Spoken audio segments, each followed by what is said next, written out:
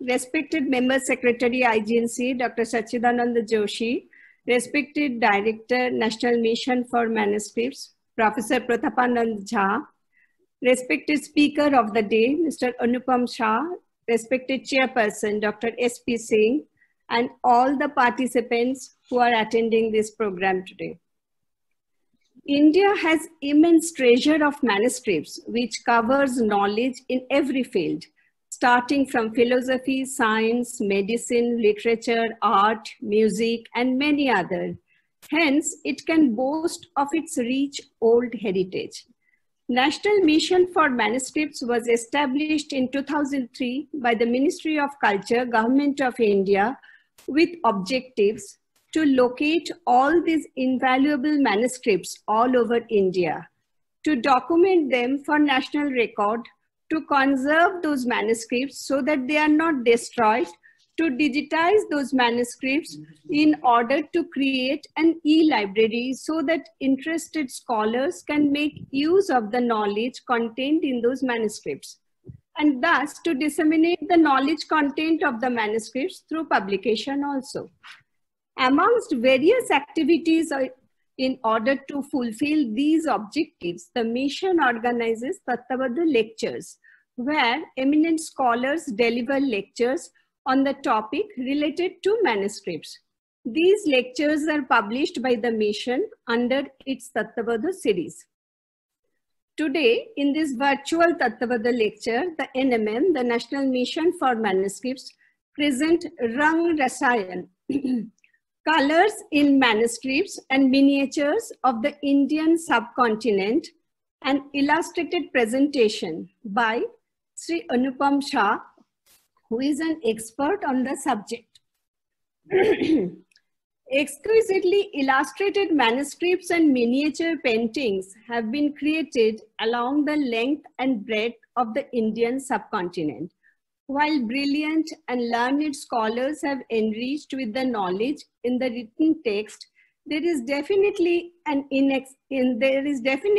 expansive space for much greater awareness of the delightful Indian heritage of colors, dyes, and binders, and how it is entwined with the lives of our people.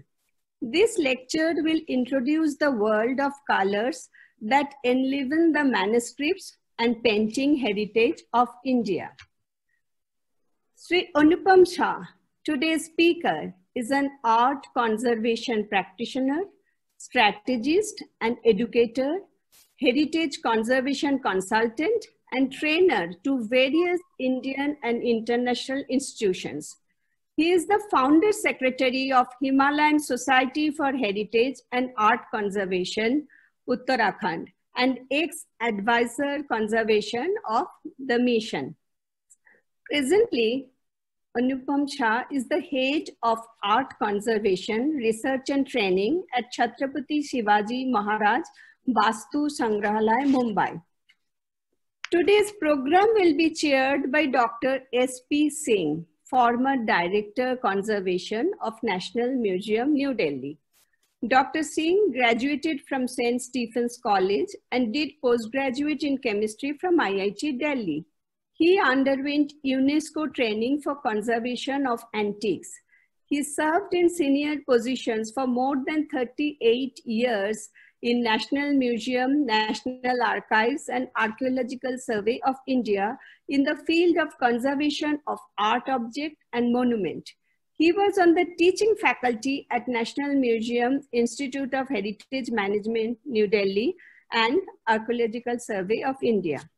Presently, Dr. Singh is the advisor and technical consultant to Shiromani Gurdwara Prabandhak Committee, Amritsar, and the Golden Temple, Amritsar. He is also the chairman of Kasturba Gandhi Museum and Mahadev Desai Library, Harijan Sevak Sangh, Kingsway Camp, Delhi. Now, I hand over the meeting to Dr. S.P. Singh, the chairperson of today's program. Good evening, everybody.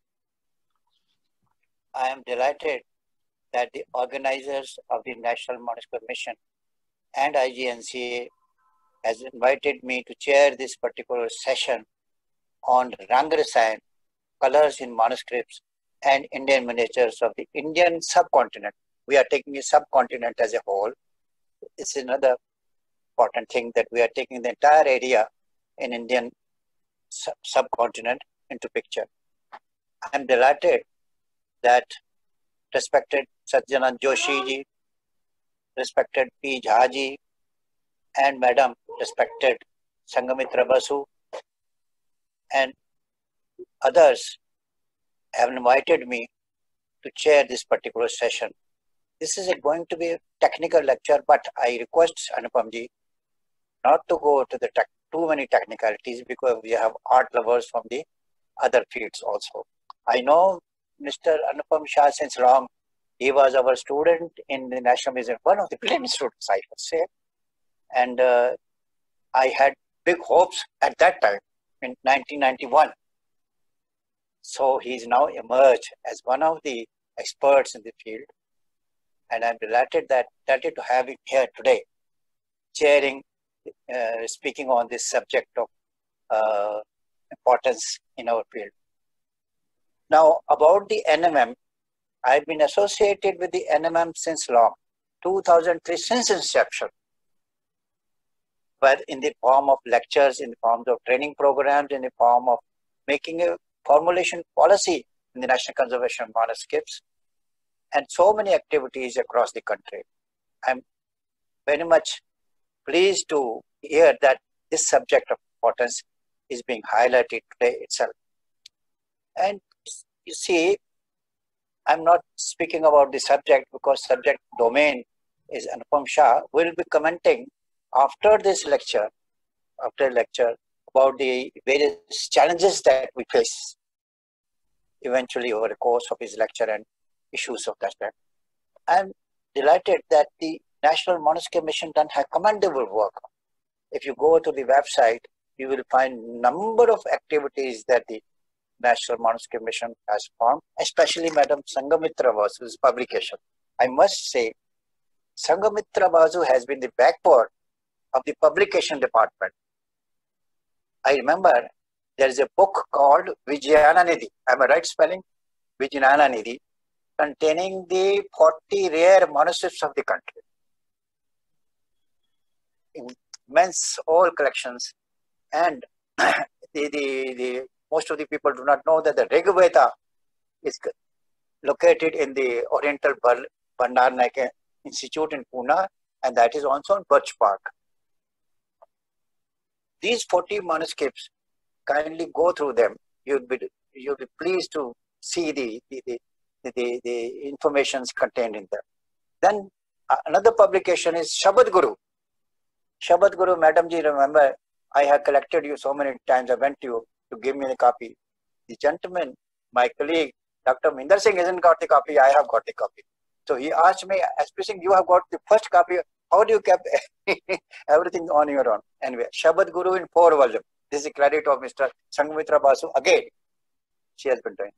And then another thing, very, very important nowadays, saving India's medical manuscripts. Medical manuscripts in India are in thousands, spread all over the country. Now we are working on the manuscripts. What is the wisdom and knowledge content in this?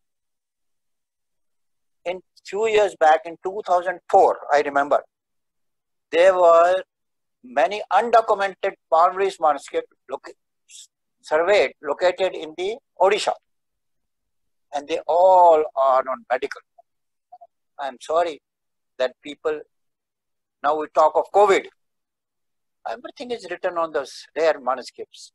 Everything is there on the immunity levels, but we have not studied it. Even people do not know that they contain the wealth of information, wisdom and everything on human anatomy, on medical science, on every field of life, environmental pollution, everything. Then they have surveyed across all over the country these information. So I will not talk of the whole thing, but see, and this information and the wisdom contained. And they have surveyed about 3 lakhs, more than 3 lakhs manuscripts, wealth of the country. I wish such publications are brought out again and again, brought out by the publication department, and people should know and study them in detail and find out the immunity things that we are talking of nowadays because of COVID. And that immunity will come from our rare manuscripts, from palm leaves, from birch bark, from handmade mark, so many materials which we are talking just now. So, Mr. Anupam Shah will be talking of the colors in miniature and painting. Now, what is the color meaning? Color is not something of the body. It is that I will tell. Body and soil. So that he will be talking. I'll be interacting during the course of his lecture or end of your lecture. End of his lecture. Okay. Thank you very much. I have talked too much. I hand over the mic to my colleague, Mr. Anupam Shah, to start his lecture on the Rang-Rasayan, colors in manuscripts and Indian miniature paintings in the Indian subcontinent. Mr. Anupam Shah, please. Thank you. Thank you very much, Dr. S.P. Singh. Thank you so much.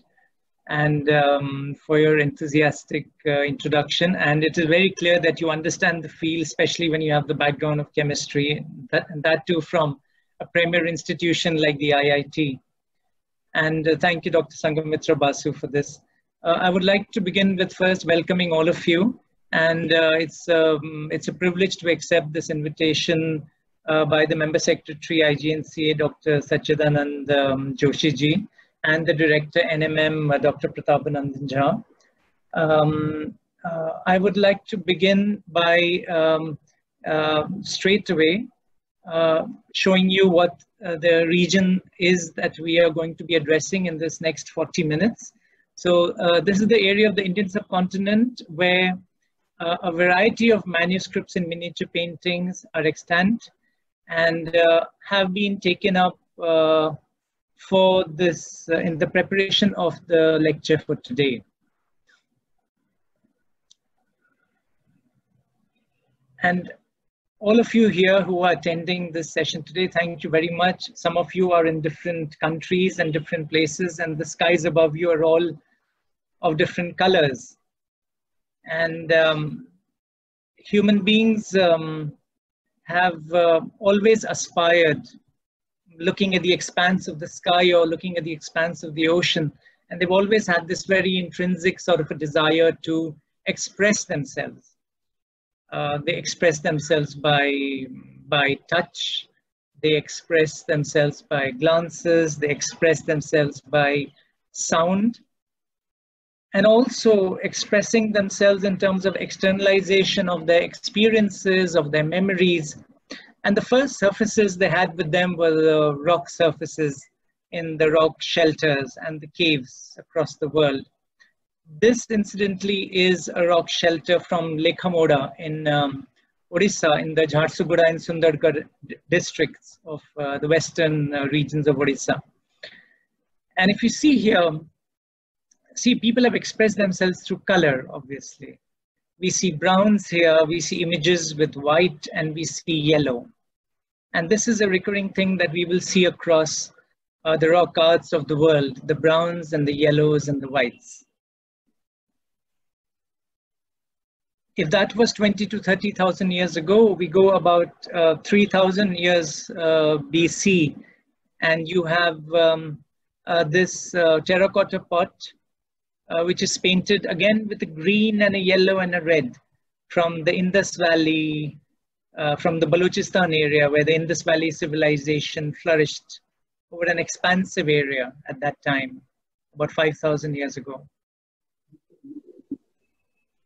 Moving further into time, further closer to us, about 1,500 years ago, we had people expressed by embellishing sculptures in the round. This is in stucco. So you have the red ochre, as you can see, on the edge of the head. At the back of the head, we have lines of red ochre near the ears, and we have red and at the point, at the junction of the forehead and the hair of Buddha. This is from the CSMVS collection.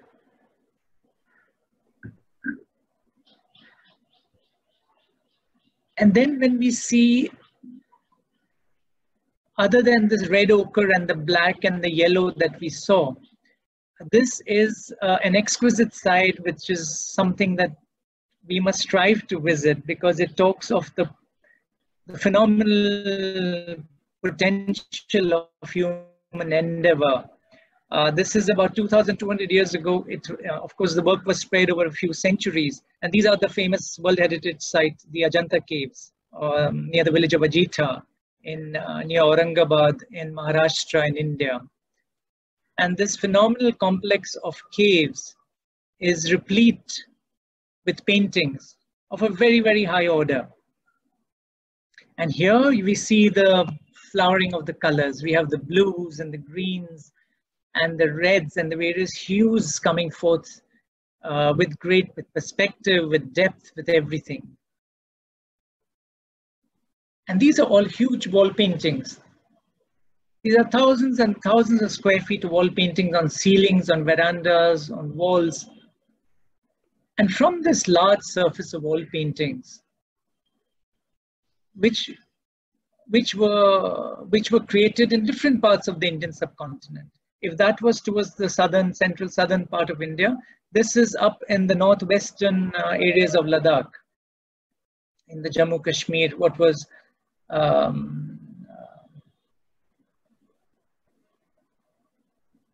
western part of India, where the Buddhist traditions flourished, in Kashmir, all the way in Afghanistan, from where you saw the stucco sculptures. Here the sculptures are huge. The scale of the polychromy is grand.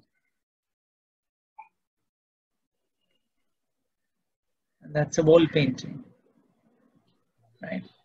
And all this, in due course of time, was then transferred onto, we are talking now, coming to a smaller format of manuscripts. And we're coming to a smaller format of paintings, which were held in the hand and looked at, and not really framed up on a wall as we do in museums today. So this is written in black on a birch bark from the mountain regions, not yet deciphered, in black. And then we have the writing on the leaves, the patra, the folio. The word folio for the pages comes from folio, as in the leaf. So these here showing a surface written on top is a surface written leaf, where the ink is taken with an instrument, a writing instrument, and written on top of the surface. The one below, the image below, is where a metal stylus has been taken and the writing has been incised on the surface of the manuscript, on the surface of the palm leaf folio. They're both palm leaf folios. And it is also interesting to see that your technique of creating these works also stems from the nature of the support. If they created cuneiform writing on the tablets,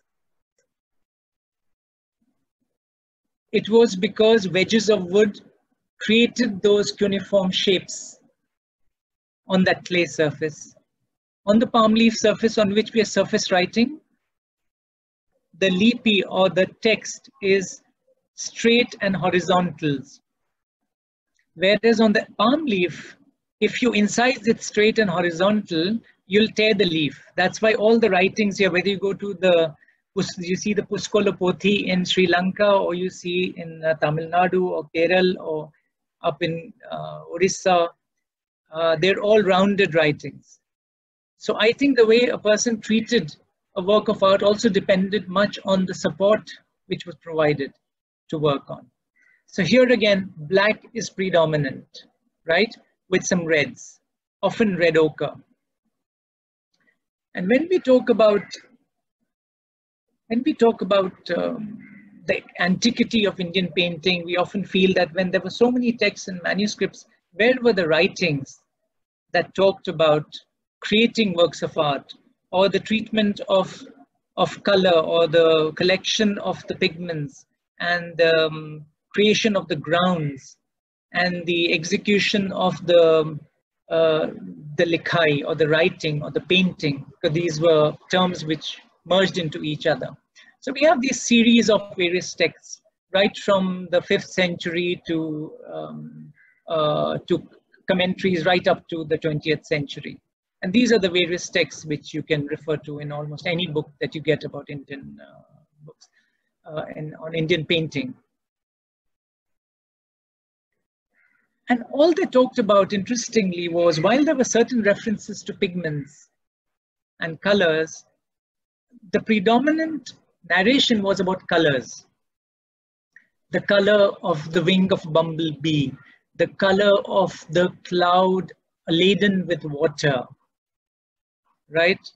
The color of the wing of a bird. So for the whites, a series of descriptions of colors for the whites, a series of descriptions of color for the blues, and so on. But we must remember, colors is a perception. It is almost Mayavi. It is an illusion. Human beings see color differently, animals see color differently. Amongst us humans, we may see color differently. The color may seem different because of another color which is beside it or surrounding it, right? So the color perception is not something that we should enjoy it, right? But when it comes to talking about what are the colors used in Indian paintings or any paintings of the world, I think the technical term that people go often to is pigments or dyes. And let us clarify right now that pigments are powders which do not dissolve in water or in the medium in which you paint. They do not dissolve. They remain suspended in it. These are pigments. And dyes are those that dissolve in the medium or the solvent or the water, and they go into solution. This is the primary difference between these two. And I say this particularly because when we talk about Indian painting, even today, everybody from students to people who are at work in institutions, we often say, or the layperson, the perception is, oh, Indian paintings of ancient times, oh, they used a lot of vegetable colors. We will see that vegetable colors are few and far between when it came to painting surfaces. So there are certain things that we must not keep perpetuating, right? Even when we teach to our students, I think it's time we checked out certain facts, just like Ajanta frescoes. They are not frescoes, but we have perpetuated this thing for decades and decades and decades. It's time to correct it now.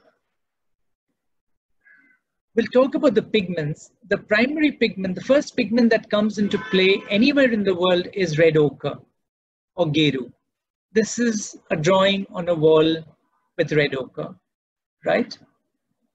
And this I show because this is the same one where red ochre has been used in varying dilutions to give you the different shades. So with red ochre and with black, you can, and India has created exquisite works of art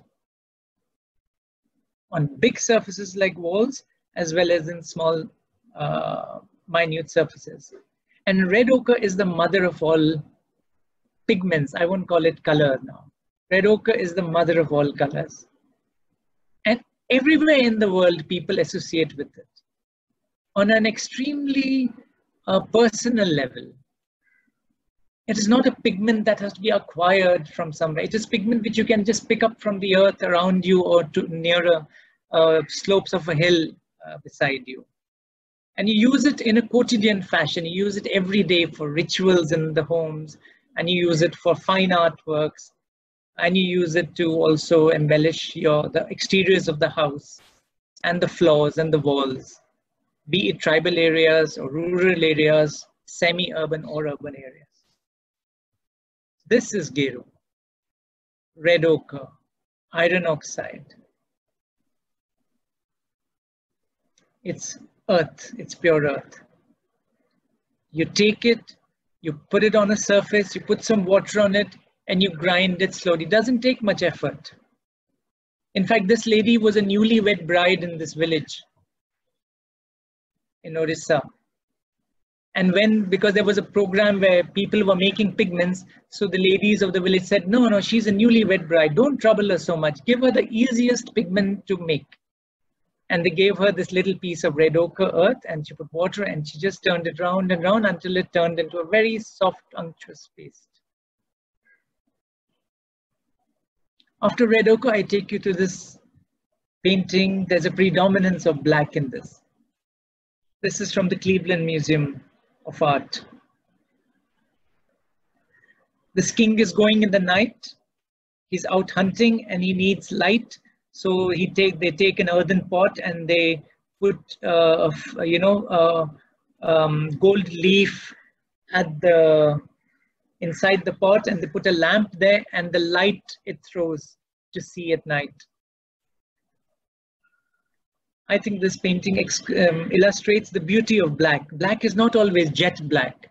If you want the blackest of blacks, you have to Professor Narayan Khandekar from the Strauss Center of Conservation, where they have the pigment compendium. I saw the Vanta black. It's vertically aligned nanotube array, it's called. It's the darkest black in the world. You see it, light doesn't come back to you, it just disappears inside, right? That is technology of today. This painting is from the 18th century, early 18th century. And this is the black that is there. And blacks around the world have always come from a number of sources, but the most popular source has been carbon, which you get by lighting lamps. And the soot collects at the bottom of the surface on which the flame hits, whether it is small pot like that or something supported. And then the soot is collected. It's a very, very lovely black. It is created with oils, and you take it and you put it in your eyes and you make kajal, and you put a tika for your children so that the evil eye does not, catch their attention. It is never an evil eye, it's just an eye that doesn't catch your attention so that children don't get startled. So that's kajal for you. And that's the black which has been used across the world, across civilizations, across millennia. Red ochre, kajal are these colors. Because in that image you also had the pot where the gold was used to show the light. I'm just putting gold leaf here. So gold, because it is a color it's a noble metal and it does not degrade. So it was used sparingly because it was expensive, and they applied it as a leaf with the gum over the surface in paintings, in miniature paintings. They also applied it as a very fine powder. And that fine powder was made by taking a leaf of gold, taking a surface of stone, putting a thick gum on it, not too little, but nicely loaded gum, and taking a piece of a folio of gold, and then rubbing it with your hands, rubbing it until everything turns to a fine, it pulverizes. It almost pulverizes, and then you wash it, and then you let it settle down. And it decants, and that powder is then used, mixing with the pigment to make golden, apply gold on miniature paintings. Of course, they took care that they didn't put too much of gum in it. If they put too much gum, then the gold brilliance, the brilliance decreases. So they put just enough. And then sometimes they would put leaf also. Right? But making the gold powder is very interesting and a very, very, very organic thing where there's a real physical involvement with the material as the artists are making it.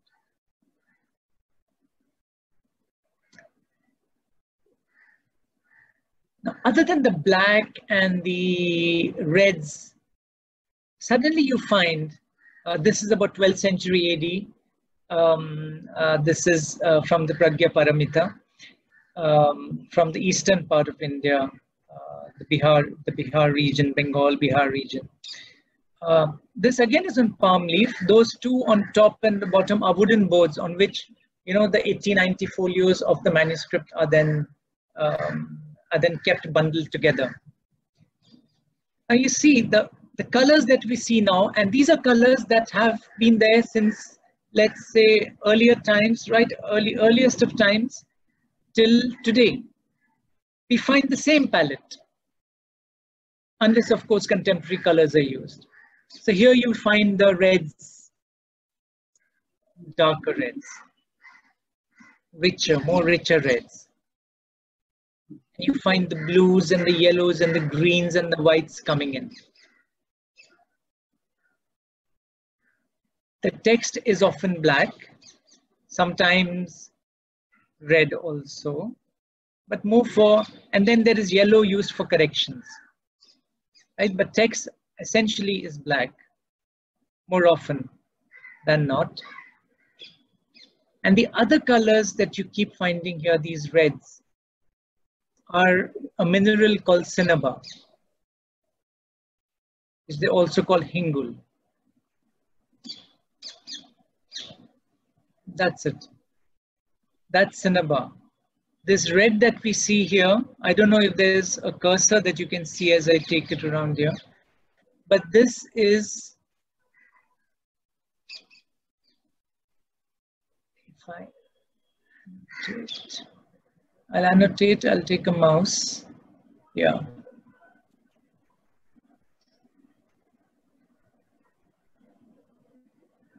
Yeah. So this is a red. This red, these reds, this red. This deep red comes from this cinnabar. Is this ribbon disturbing anybody? Is it on the screen, the ribbon? Or is the screen clearly with the visual? It's all right. It's fine? Okay, fine. So this is cinnabar. It's a mineral called hingul. It's mercury sulfide. It's mercury. Almost 70% of this is mercury. The rest of the 30%, of course, there are gradations, but the rest of the about 25 to 30% is the sulfur component in it. And it's mined everywhere. It's taken and is ground and then it's filtered, and then the filter is ground again. And this is how it is created. But please remember, people have been, there's mercury amalgam gilding that is also done in sculptures. It's a different context. But since health and safety came into play in terms of the consciousness of people or of the patrons, that where are we getting these colors from? People who produce this now, they're very careful because mercury is supposed to be toxic. Mercury is toxic, right? So, but earlier on, people took their necessary precautions, but they were not overtly disturbed by the toxicity of these things. We must remember also that all these are also materials that are used by the Ayurvedic medical practitioners. Mr. Singh also talked about it, the medicine. In fact, they distill mercury out of the same mineral.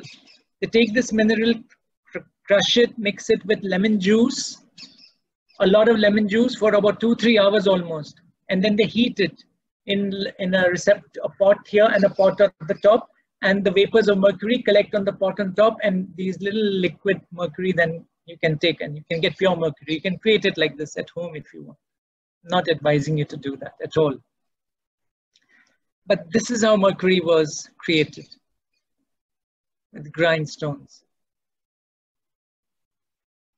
Then there were other reds. There was geru, which was red ochre, iron oxide. Then there is hingul or cinnabar or mercury sulfide. There was also red lead. Red lead, which is,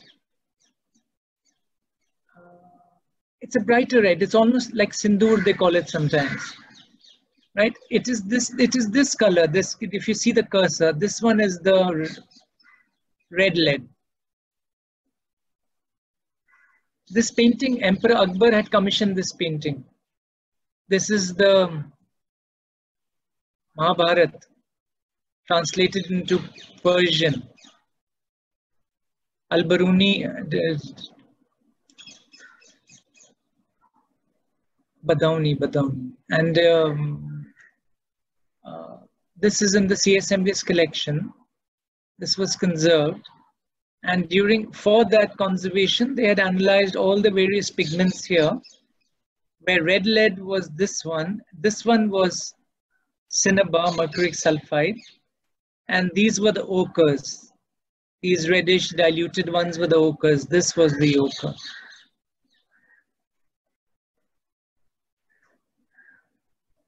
This Bhishma Pitama explaining to Yudhishthira how important it is to donate to people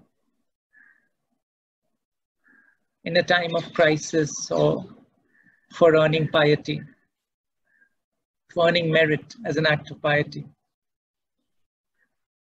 But how is it that you distinguish the three reds? So one of the straightforward techniques, there are lots of confirmatory tests also. One of them is X-ray fluorescence, where a bundle of X-rays are thrown onto the material, and the materials almost like make a sound.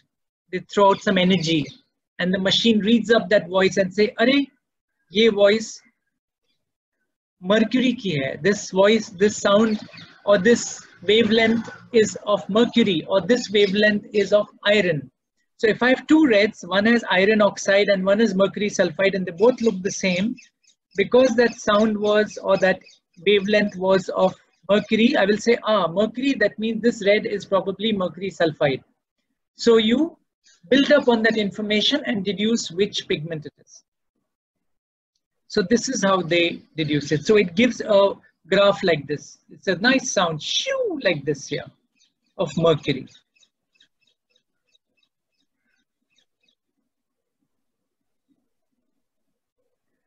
This peak is of mercury here. This is iron here, on the various shells of the atoms.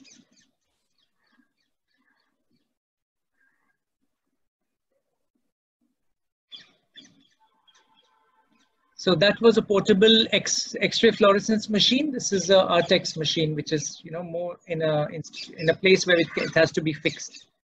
So it's part of a project we had done with Dresden, where pigments were analyzed.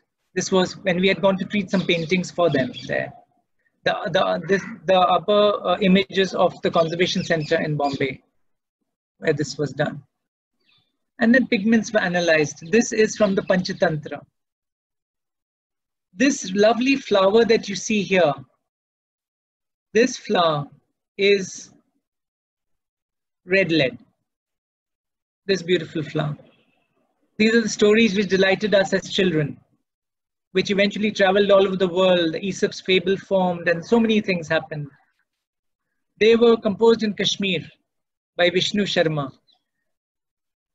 The opening paragraph of this book says, "One Vishnu Sharma shrewdly gleaning all worldly wisdom's inner meaning, in these 5 books, the Panchatantra, in these 5 books, the charm compresses of all such books the world possesses." And so Emperor Akbar had this translated into a manuscript called Anwar-e-Suhaili. One of the copies which is at the CSMVS, there's one at SOAS and other places in the world. Here, again from the Anwar-e-Suhaili, the Congregation of the Birds, this here is red ochre. This is red ochre. All wearing shades of red ochre. This one here was cinnabar on the wings of the birds.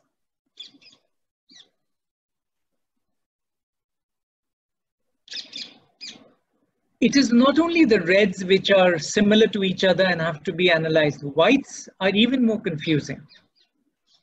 Here, whites from conch shells from the sea. We have whites from ancient times, from zinc. Zinc oxide, zinc was used from very ancient times. In fact, to create copper, you need zinc. So, and copper has been around from 3000 BC also. So you have the zinc white, and you have the white clays, and you have lead carbonate. So these were the 4 principal whites that have been used around the world.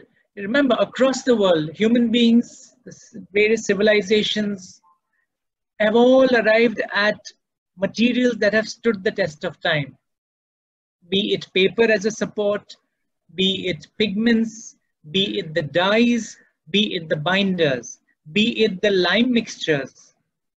All over the world, when there was no communication as we have today, people arrived eventually in time at the same formulations, pretty much the same formulations. Look at this beautiful painting, which exemplifies white. I really love this painting.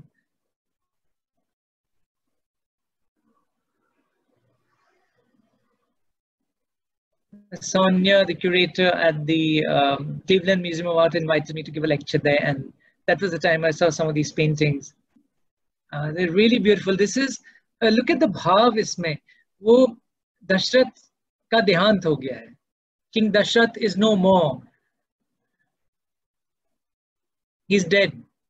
So now Bharat and Shatrughan, the two brothers, have to go to the forest where Rama, the eldest brother, is in exile with Lakshman, to tell him that, hey, dad is no more. So they're going across from Ayodhya over to give that news. And the artist has created all this in a beautiful, you know, the color of white, the calmness of white, not just the sadness, but the, you know, the beauty of white.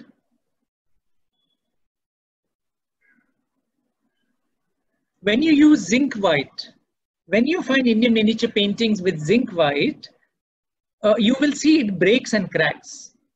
So zinc white is not a very good material for miniature paintings, but people have used it. People have used these four materials. Lead carbonate is good, it is strong, it stays for a long time, but it darkens. If you ever see whites which have darkened into a brownish hue or a blackish hue, or you see pinks, often which was white mixed with the red ochre or the mostly with the cinnabar. If you find black color on it, be assured that there would be a bit of white on it. In terms of lead carbonate, the leads darken. The clays, when you see the documentation of mines in India, you will find, you know, all the clays are used for ceramic industry. Painting is a off-side something they pick up in a little bit and take it home to work. But the reserves for clay run into millions of tons. Millions of tons. And there are different grades of clay. In Rajasthan, there is this, there are lots of mines there, and there are some very, very fine clays that you find in the Udaipur division. Very, very fine clays that you find there. And this is a conch shell white, where the conch shell, by the way, white is the most difficult. This is, of course, from the clays. But this is the conch shell white which is being ground. It is the most difficult color, one of the most difficult colors to create. The grinding of the conch shell is where you need the toughest person to, and she's the lady of the house. She's the matriarch here. And look at that silpatta of hers. It is huge. That pestle and mortar there is huge. Unlike the one for the red ochre, where it was a small stone which she was using. And this creates the white.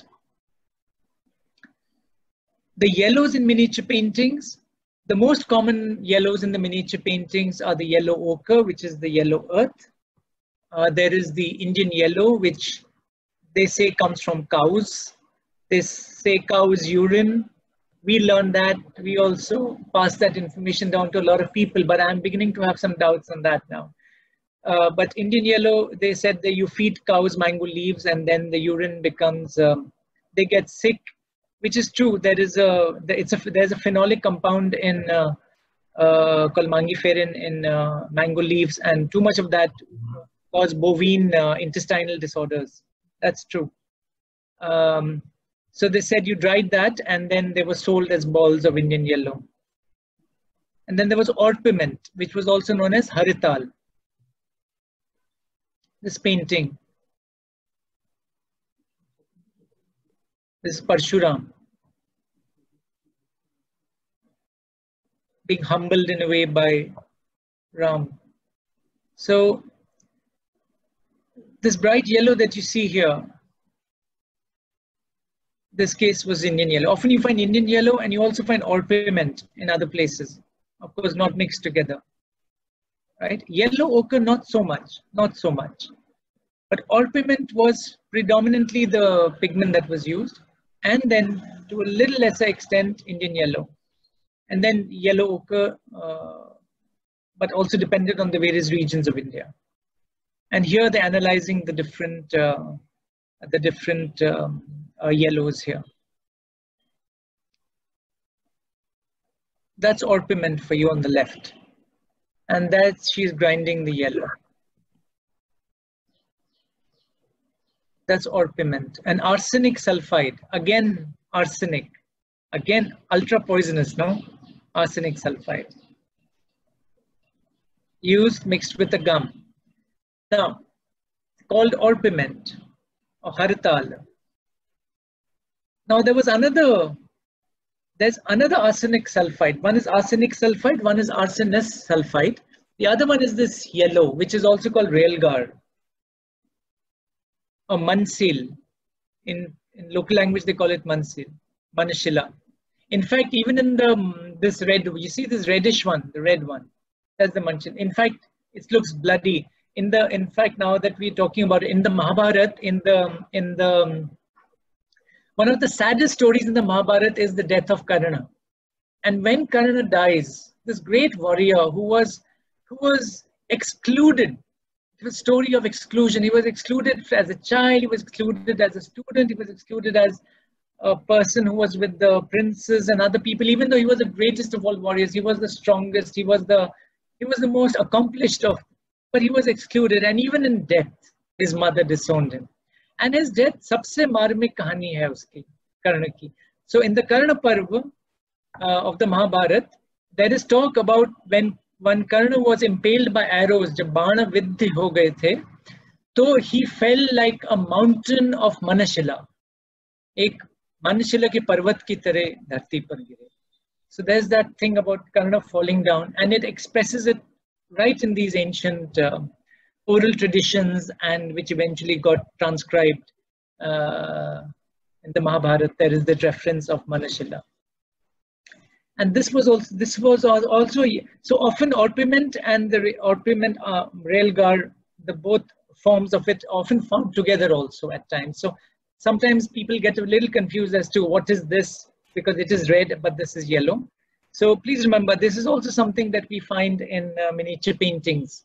That little, especially when you're doing analysis, this is what we find as differences. And then the yellow earth and the for all the pigments that we saw even earlier, the powder is then taken and then mixed in a gum and then stored as little pellets. And then the artist can carry them with them. And when they need to paint, they take it out, mix it with the gum again and some water, and they create the paint. And we're talking about the colors used in paintings. Were they always pigments? Were they never vegetable colors? There were. This is kasuli. This is a flower which gives a yellow. There are other materials. This is a resin, a gum resin. Right? This was also used to create a yellowish sort of a color, almost also as a tone changer.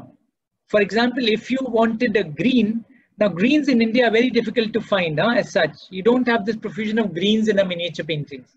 But when you do, it is often an indigo of a blue over which a very fine layer of this yellow has been painted over to give the effect of green. Sometimes when the water falls on the paintings, you say, "Arey, ye to blue ho gaya. Ye to hari ghas thi. This was a green field, it's become blue. It's got altered." It's not got altered, it's the surface layer of things like this that have come away. The glazes, the yellow glazes. Rupa Makhi. Even this was used sometimes to create the skin shades, Rupa Makhi. So there are lots of these things. And to differentiate this is the people here, Omkar and Lalit Pathak, great paper conservator. Omkar is at the CSMS. Earlier there was Nikhil that you saw on the analysis, XRF analysis. They are doing, Omkar Kadu and all, they're doing ultraviolet fluorescence analysis. So ultraviolet light is being put on a painting, and like your banknotes, they glow. Like that, paintings also glow. So the painting on the left, when you put ultraviolet light on it, it glows like this. And then you can identify what that glow is from. Which paint is it from? Is it from orpiment? Is it from Indian yellow? Is it an ochre? So everything has, is it a retouching? So everything glows differently. Is there a varnish on top? That will glow a different color. Okay. For Indian yellow,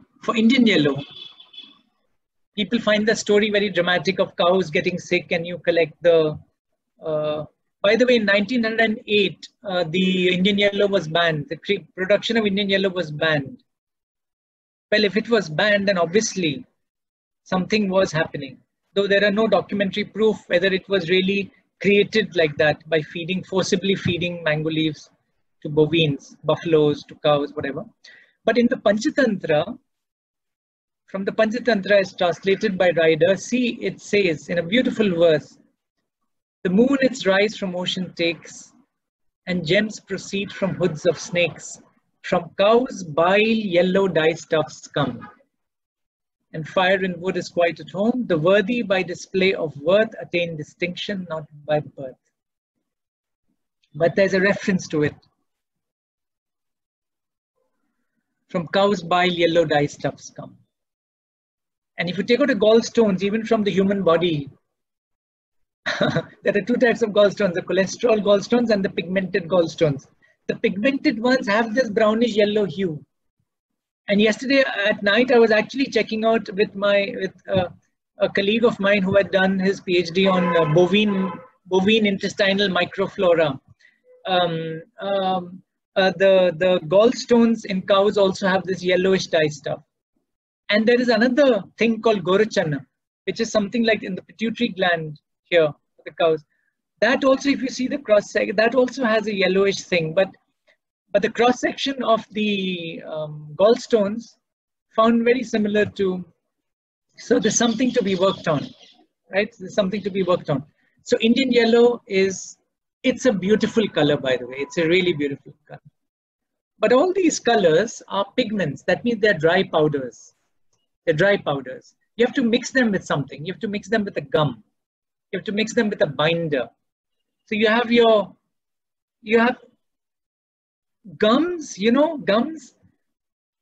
In I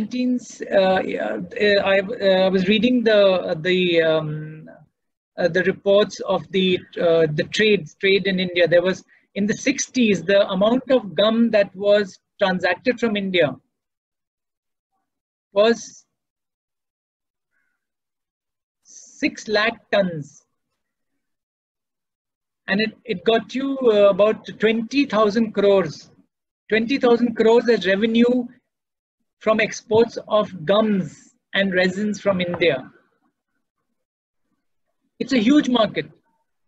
And it's interesting that, because now it has all been industrialized, it is interesting that the painting artists today and the people who make the ajrak, people who make the handicrafts and the handlooms, it is so difficult for them to get gum from the trees because everything is now controlled by the forest departments. Of course, for reasons, and revenue departments. For these people to get that little 1 kilo or half a kilo or 500 grams of gum is so difficult. But these are the different gums. The khair gum is supposed to be better than the acacia and other gums. And then you take the gum, you mix it with the pigment, and you put them in receptacles. And these are the ones in which artists use to create the paints. And somebody asked me a couple of days back, where do you get these colors from? And you know where we get these colors from, as we talked? These colors were always used by the medicine men. See, there were these pilgrimage centers and people travel to these centers. And along the centers, along these routes, you will always find art. And there were people who created this art. So you will find these pigments, that these were the color routes, I think, of the country. And traders from where they got the raw materials would sell them to the Ayurveda shops, to the medicine shops. So today, if you want to buy a bit of hingul, don't run around to an art store. Go to an Ayurveda shop, and he will give you the kasuli, he will give you the madar manjisht ka root, and he will also give you the gurchana, and he will also give you the cinnabar and the hingul and the hartal and everything. So that was what it was. The blue. I have just a few more minutes now, taking you to the last of the few colors, the blue. Earlier, the blue came from the mines in Afghanistan, a little bit in India. Now you find them in a bit of Africa, also in South America. You find now lapis lazuli, Lajvard, or the Rajvard. That was mined from Afghanistan. It was an expensive commodity. The other blue that was used was indigo, which is a dye, but it was precipitated onto a white inert base. And that was sold as khanda neel or neel. And that was also used sometimes as pigments. So in the expensive miniature paintings which were commissioned by patrons, blue was used. Colors were always used sparingly. They were never wasted, like we paint and then we wash away the entire palette. Pehle aise nahi hota tha. People were very probity. People were very, in fact, any person who's great at his mestiere, any person who's great at his profession, they know how to use the optimum amount of material and not waste and throw it away. So was the case with pigments. We go to the northeast of India, up in the mountains of Tawang.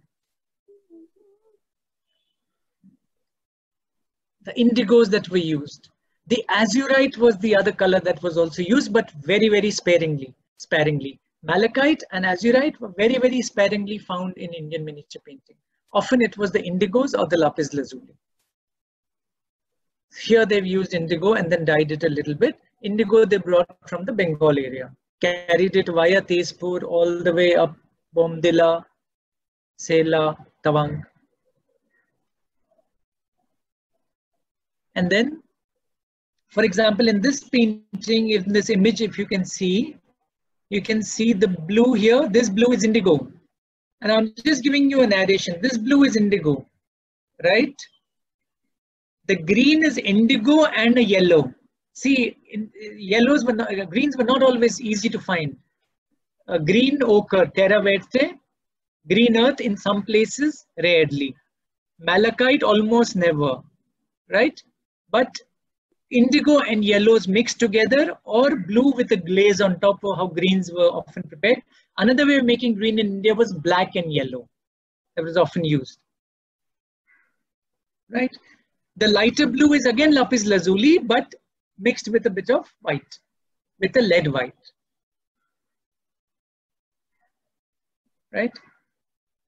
The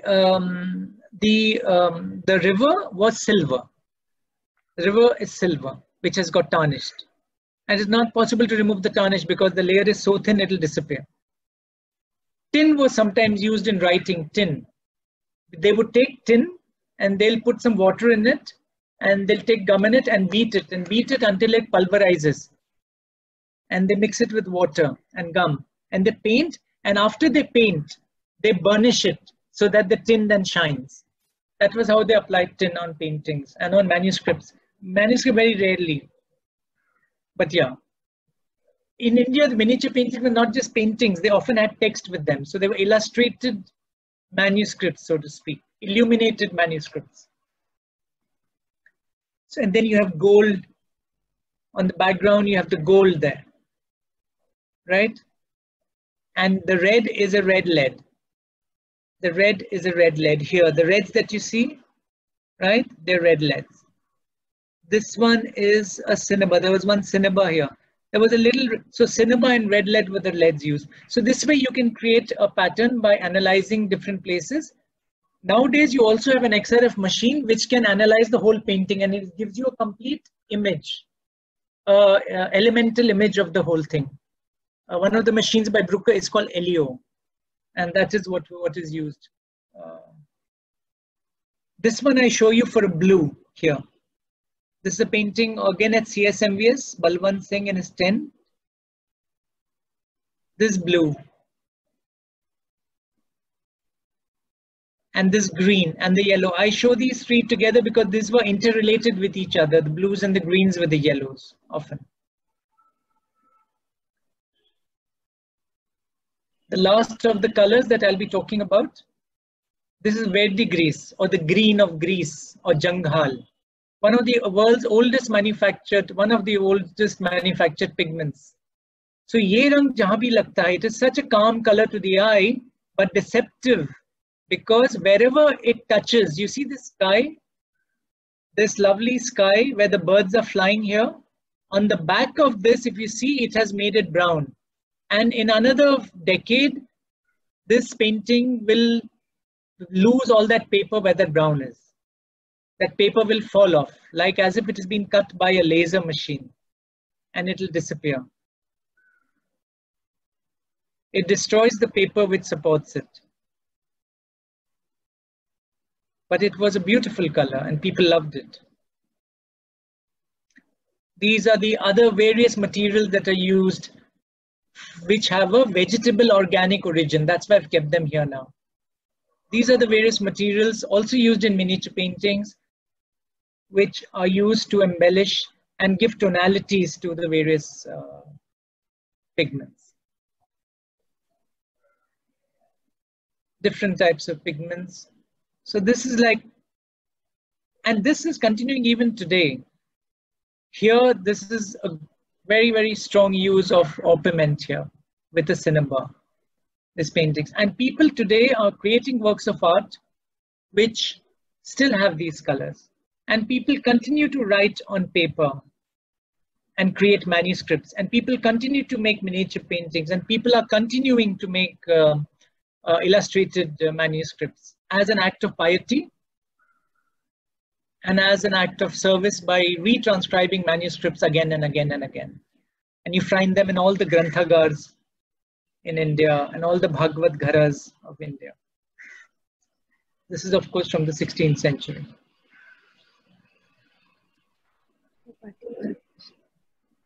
Illustrations from the Anwar-e-Suhaili. The use of color over centuries. This is 15th century, 16th century. The beautiful use of colors. And all this also helps us to conserve the collections, conserve our traditions, perpetuate them. And as a tool, analysis of pigments as a tool in India, I think is something that we need to take up and give the local terms to the binders and the pigments because there are so many. It is only then that we will be able to understand the true depth of our painting traditions. English terms are good, German terms, Italian terms are good, but we are losing the essence if we do not use the vernacular terminologies. And not Hindi, not just Hindi. Hindi is one of it. In every region of India, we have local terms for these, and that has to be brought into the platform where we can converse. Thank you, sir. Thank you, sir. Thank you very much.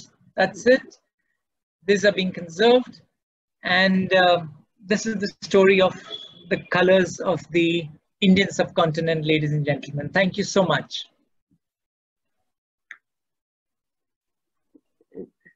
Dr. Singh, if you want to say something.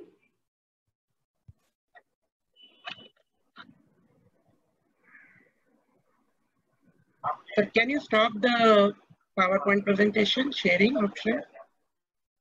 You want me to switch it off? I'll go off the screen. Stop share. 1 second. Dr. Singh, you start.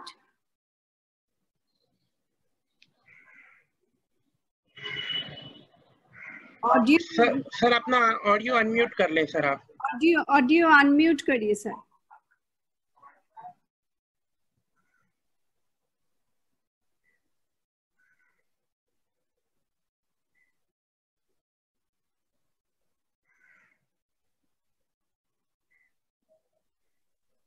Ma'am, can I just, Mr. Singh, can I just say something?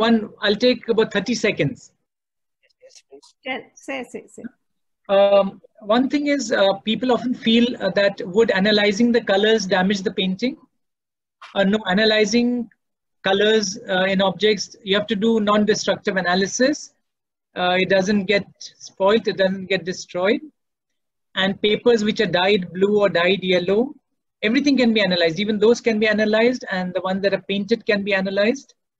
And there are lots of books for pigments that if you can share the email, because there are questions that are coming in, we can answer them later on. So wo kripya share kar dijiyega. Huh?